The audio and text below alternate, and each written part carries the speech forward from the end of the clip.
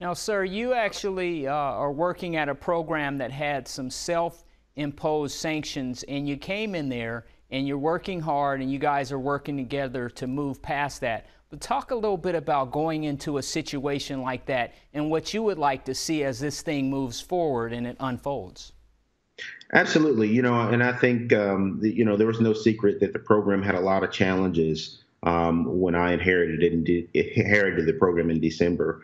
And we're addressing those. We're taking them one by one and making sure that we deliver what we said we were going to do. We started really first with making sure that we had a great financial plan to deliver a balanced budget to the state. We believe and firmly believe that we'll still continue to do that and deliver that. We had some NCAA sanctions that, quite frankly, we had addressed. There had been decisions that were levied.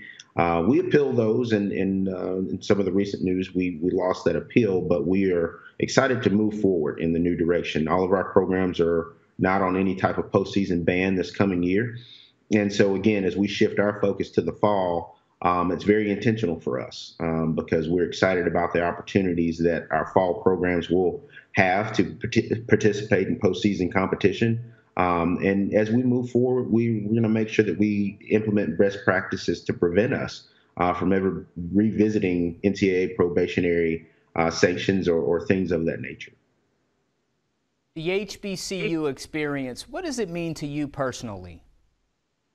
I would say for me that there's nothing like it. It has been filled with nothing but love and support for this program and the direction that we want to go, starting from our president, Dr. Larry Robinson, and his support.